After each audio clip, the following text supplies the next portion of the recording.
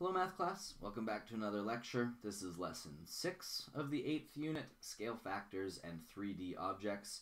You'll notice that this is similar to lesson 4, where we talked about 2D objects, but we're talking about 3D objects in this lesson.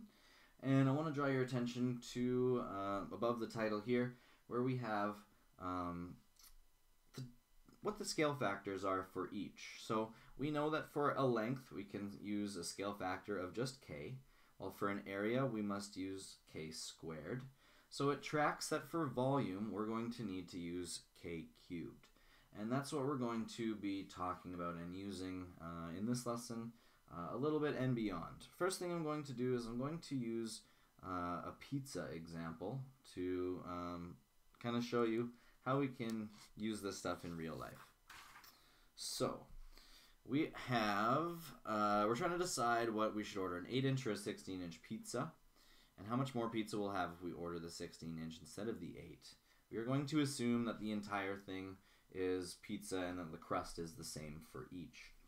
So let's find the area of the small object, of the small pizza first. The area of the small would be equal to pi r squared. And r, when we're given a diameter of 8, is 4. So that means we have pi times 4 squared, which is equal to 16 pi. I'm going to leave it like that, and you'll see why in a second. We can also do the area of the large pizza, pi times r squared. If the diameter of the pizza is 16, the radius is 8. So pi times 8 squared gets us 64 pi.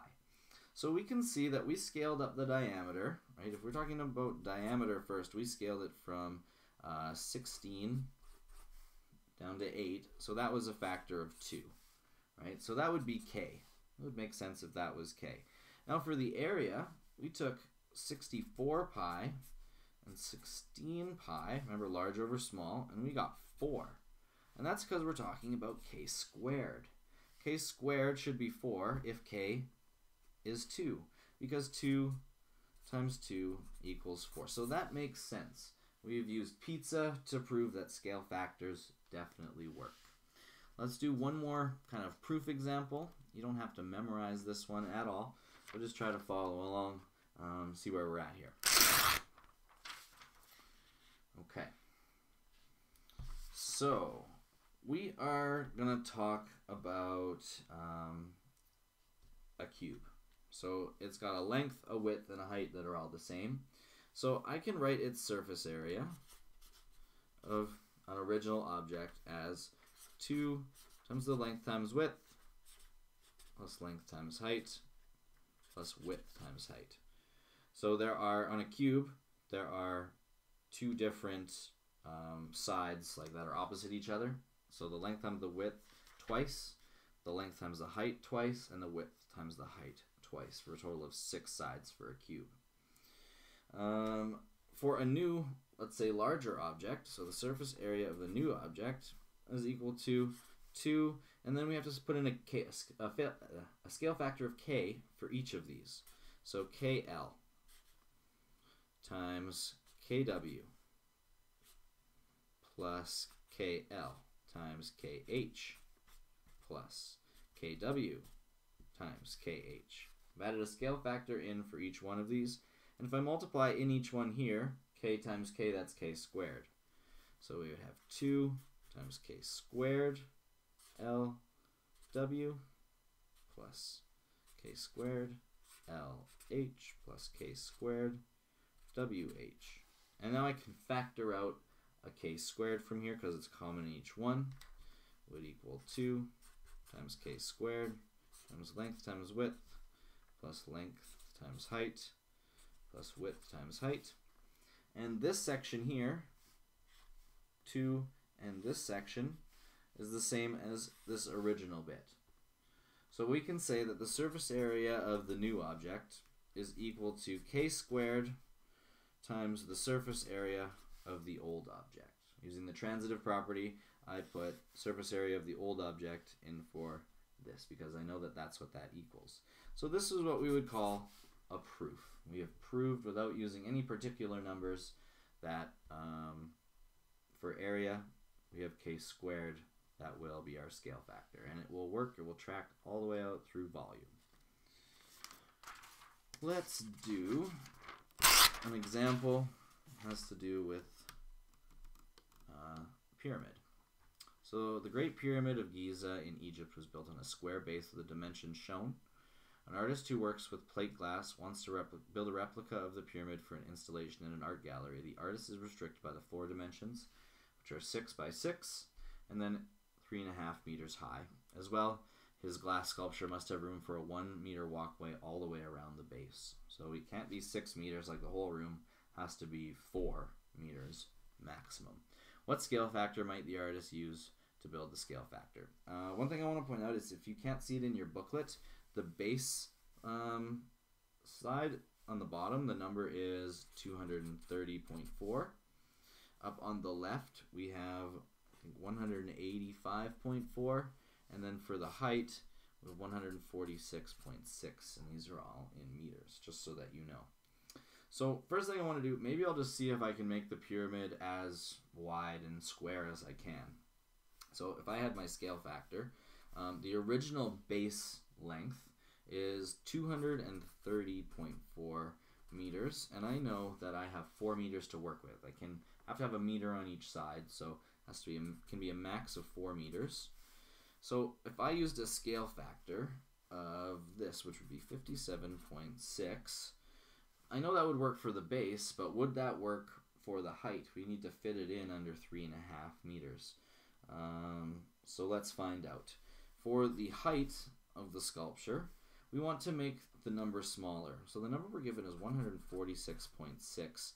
So we can't multiply it by this number because it would make it larger and that would not fit in the room. We want to make this number smaller, just like we did with our other one, to see if it will fit.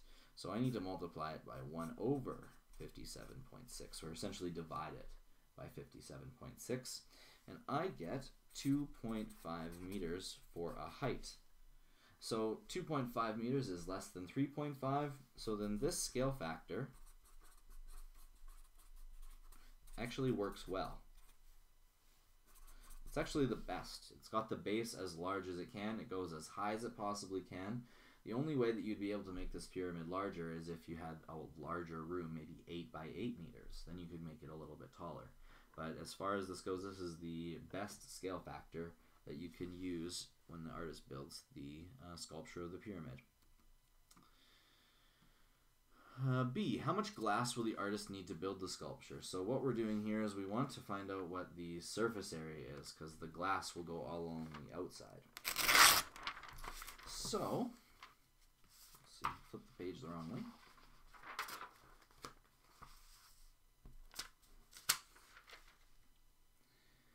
Let's see here. How much glass will they need to use?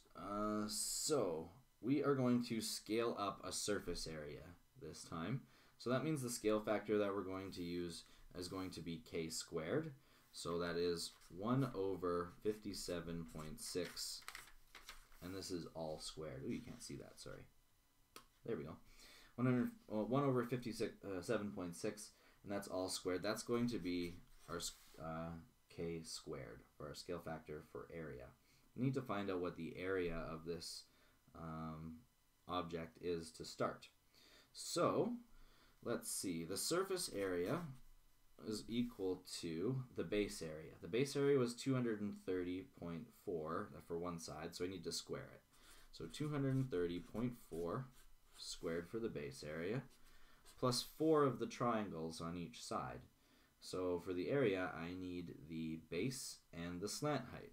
So that would be 230.4 for the base, multiplied by 186.4 for the slant height, and then all divided by 2 because it's the area of a triangle. So I would find, and then, so this is the surface area of the Pyramid of Giza, the large one. Now I would need to multiply this by 1 over 57.6 squared, because that's my k factor, squared, because we're talking about area. So we would get 41.8 meters squared of glass needed. Okay. This formula, if you're unsure of, This is the formula for the surface area of a triangle, or sorry, of a pyramid. So this is the base area, and this is the triangle area. There is 4 of them, that's why it's multiplied by 4. And this, as you need to remember, is the slant height. It is not the height of the pyramid, it is the slant height. We end up with 41.8 meters of glass. Meters squared of glass. Alright, we have one more problem and then a your turn, I believe, and then we are done the unit. So a smaller spherical tank on a yard has a capacity of 1,400 meters cubed. So the volume of the small, I'm just going to write this here, is 1,400 meters cubed. And the larger tank has a capacity, volume of large is equal to 4,725 meters cubed. Question. During the refining process, both tanks are filled with oil from a pumping station at the same rate. How many times longer will it take to fill the larger tank than it will to fill the smaller tank? So essentially, they're going to fill at the same rate. We just want to find out how much larger the larger one is than the small one. So I would take 4,725 and divide it by 1,400 to get 3.375. So it will take a little over 3 times as long.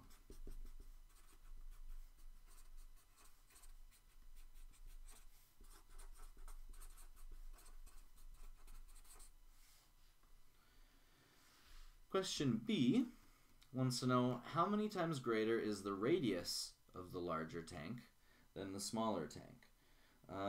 So in this case, we are going to have to use the scale factor that we found, which is k cubed, because I'm comparing volumes. And I'm going to have to bring that down, right? I don't want to have k cubed, I want to find out what k is, because the radius is simply a length. So I am going to take k is equal to the third root of k cubed, which is equal to the third root of 3.375. So k is equal to 1.5. So I took the k cubed because I was dealing with volume, and I scaled it to find k. So I cube rooted it to find k. So the radius is 1.5 times larger. Radius 1.5 times larger. Okay. Now, there's a question here for your turn. So the larger tank is going to be reduced by a factor of 0.6 to build another tank. What is the capacity of the new tank? So we are going to, you can pause it here, and when you're done, unpause.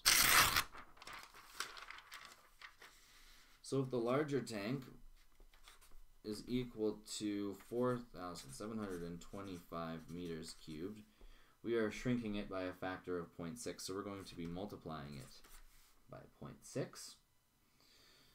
And it is going to be reduced by a factor of 0.6, but since we're dealing with volume, we need to cube that. We need to take 0.6 times itself 3 times. If we do that, and we multiply this by 4,725, the volume of the new tank is equal to 1,021 meters cubed. So that's the volume of the new tank, and we use the k factor cubed because it is a volume problem. Check out the summary, the need to know, and the key ideas, and do lots and lots of problems before the test. If you have any questions, please let me know. And again, thanks so much for watching, everyone. I'll see you soon.